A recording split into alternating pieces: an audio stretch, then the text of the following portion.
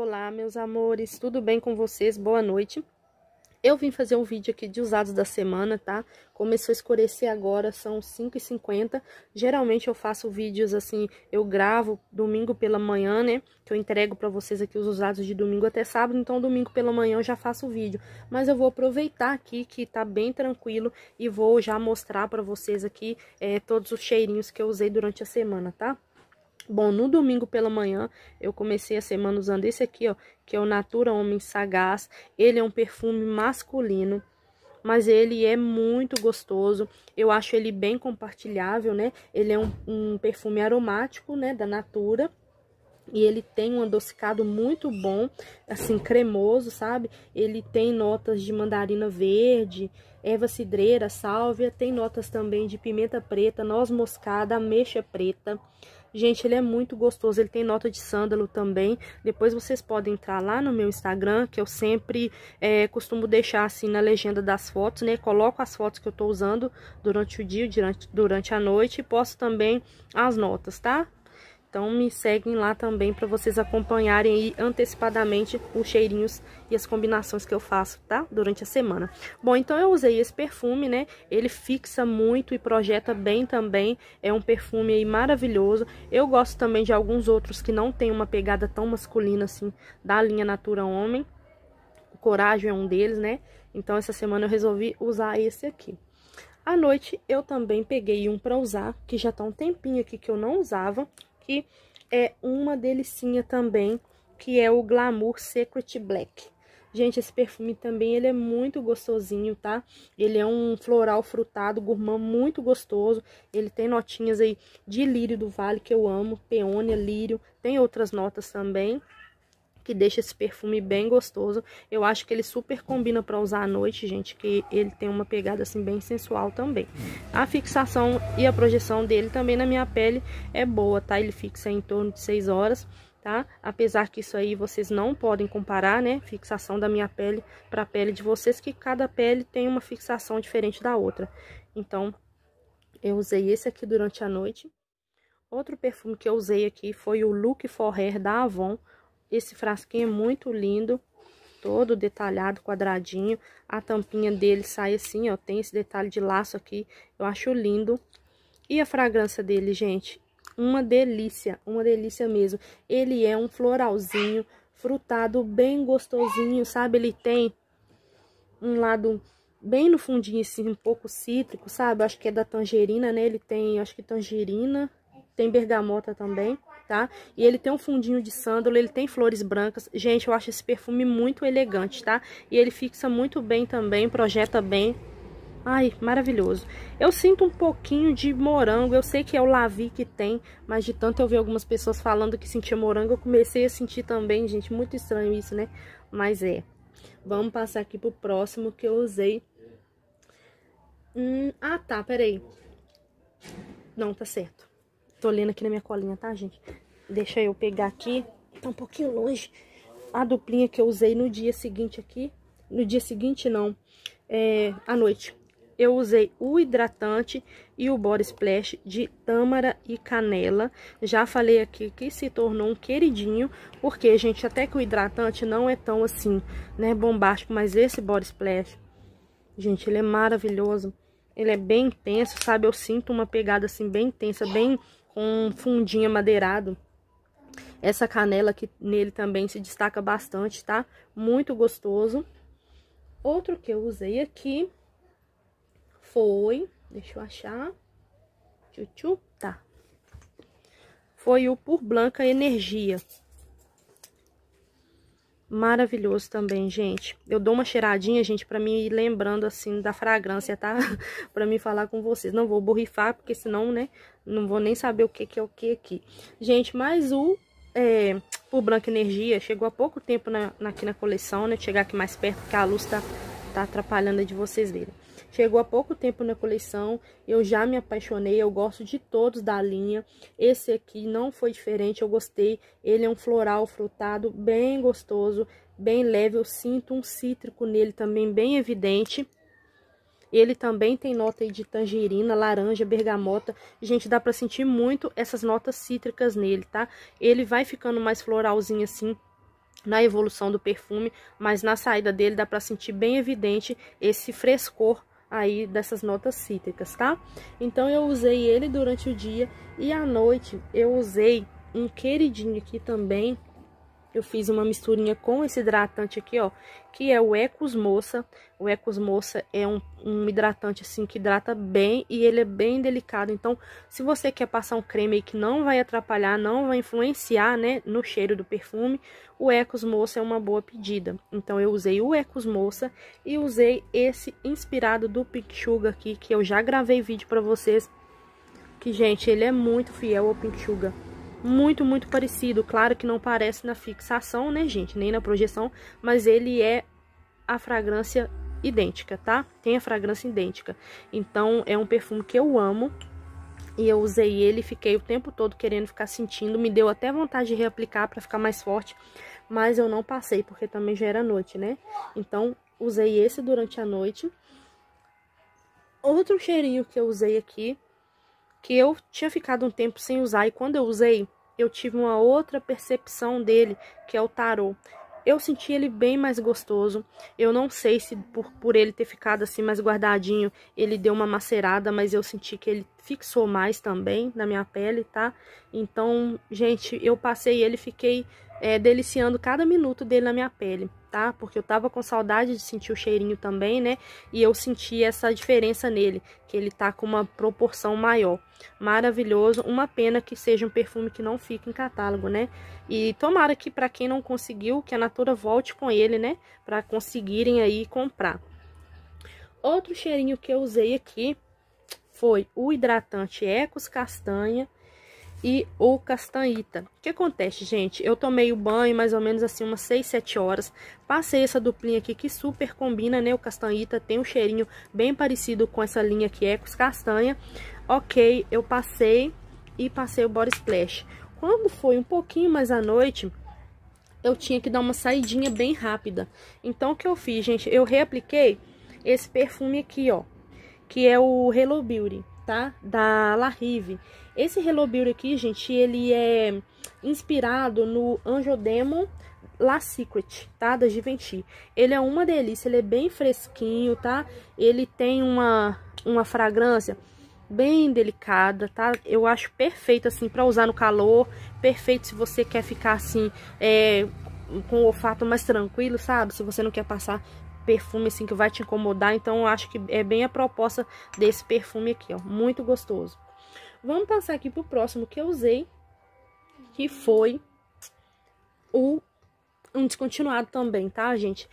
E ele tava no Rede Natura esses dias, então dá uma pesquisada aí, você que gosta, você que ficou órfão desse perfume que eu vou mostrar agora, dá uma pesquisada aí na descrição do meu vídeo, no meu link do meu espaço digital para vocês verem se pra região de vocês ainda tem, que é o Esta Flor Iris. Gente, que perfume maravilhoso! Ai, ele é muito gostoso. Ele tem um frescor, ele tem uma delicadeza, ao mesmo tempo ele tem uma intensidade gostosa. Eu acho ele maravilhoso. Ele tem notas de pimenta rosa, tem folhas verde, bergamota, pêssego, limão siciliano. Esse eu até deixei anotado aqui para vocês.